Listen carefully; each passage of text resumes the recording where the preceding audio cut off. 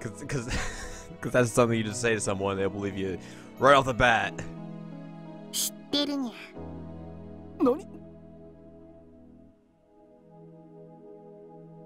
ちなみにフェイリスは宇宙から来たのにゃ。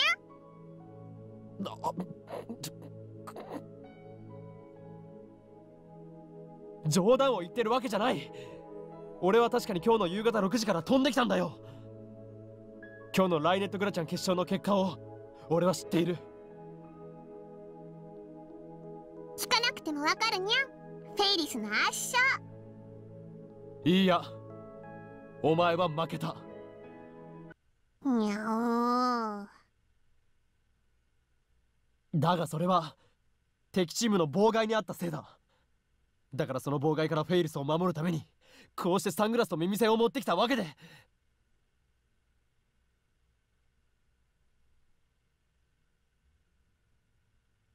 聞いているのか？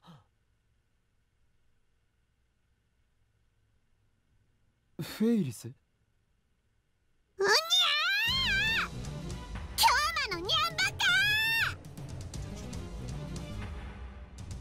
今日はフェイリスにとっては大事な試合なのによくも負けるとか言ったにゃ。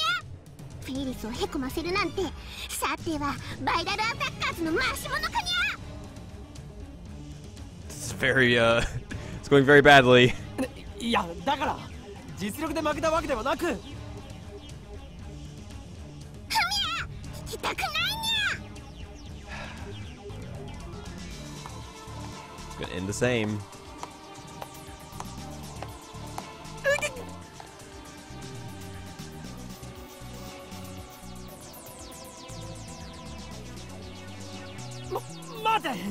待てってば。どうしてもお前に勝ってもらわなければ困るのだ。だからフェイリスは負けないにゃ。それにそんなキモいメガネなんてかけたくないにゃ。フェイリスは常に可愛いからこそファンのみんなに喜んでもらえてるのにゃ。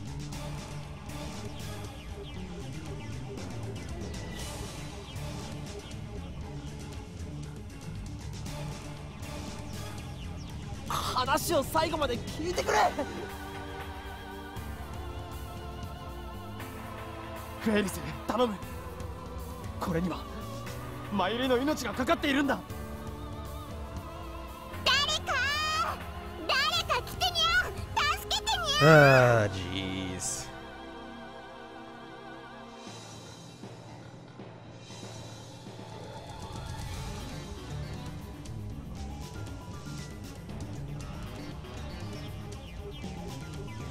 ずいぶん余裕かましてるじゃねえか、チャンピオン。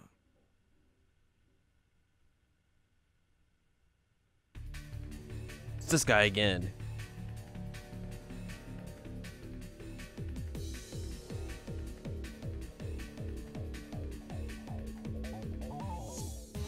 Huh. ストリートに舞い降りたライネッター界の黒いクジャク、ケンザ。俺の名はシド。数字の4に温度の度でシド。バイラルアタッカーズのリーダーをやってる。バイラルアタッカーズ。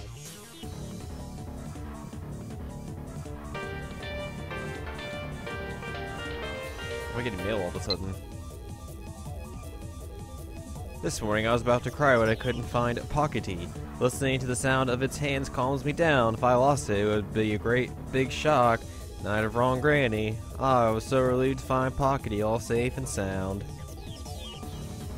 You suspended your daytime napping in your granny's lap, didn't you? I'm just time for mails right now. Very important stuff's happening.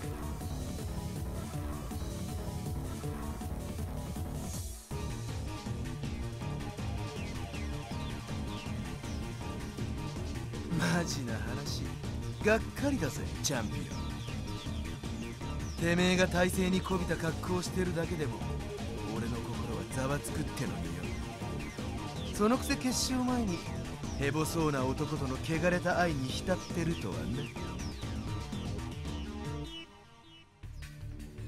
シャムネコを気取ってるてめえの白い毛並みを俺が今日のデュエルで漆黒に染めてやるよ。そうしろとささやくんだ。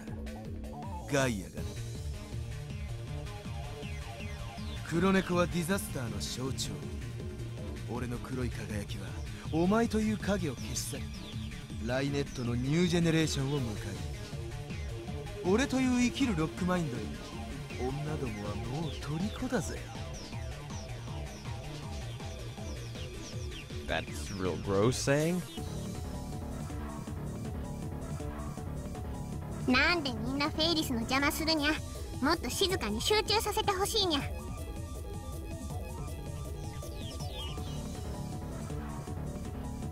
フェイリス、待てと言っているだろ話すにゃ。頼む、俺の話を聞いてくれ。おい待て。このライネットの真理に最も近い男を無視してるんじゃねえ。いや、お前に用はないからこっち見るな。あと、俺をライネット界の黒い貴公子と知って言ってんのか。ライネット界の黒いクジャクじゃないのか。さっきと言っていることが違うぞ。黒いクジャクであり黒い貴公子なんだよ。黒、ライネットの象徴だか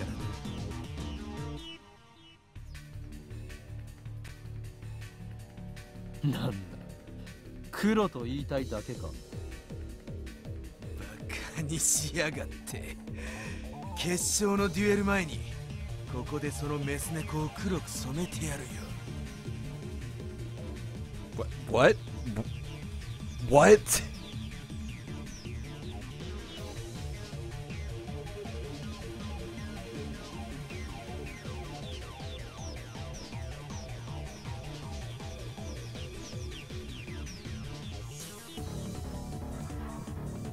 俺に触れたらどうなるか知ってるか。ドライアイスは肌もやけど。それはやけどではなく凍傷だ。フェイリスにちょっかいをかけてくるなと言っている。ポエムならばチラシの裏にでも書いていろ。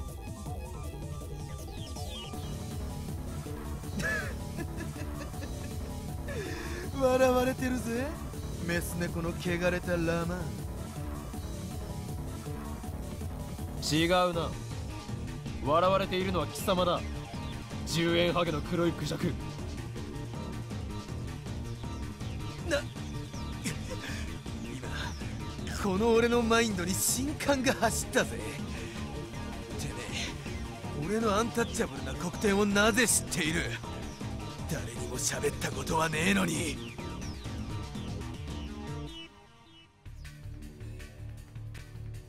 案ずるな 4°C。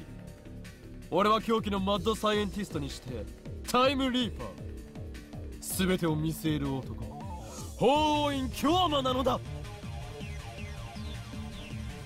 4°C じゃねえ、シードだ。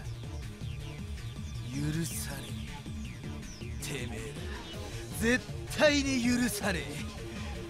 伊達丸の名にかけててめえらを俺の庭である黒いヘルに召喚してやるからな。The Black Hell.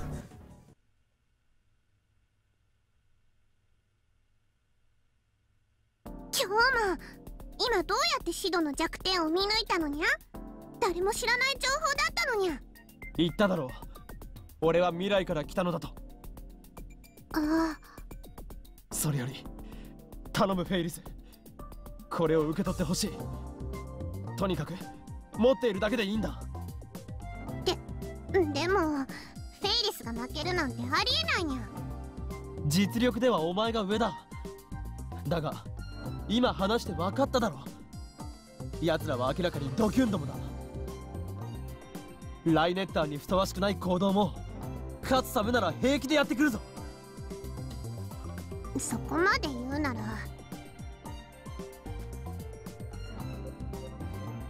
Took long enough. 本当に持つだけにゃ。それでいいかにゃ。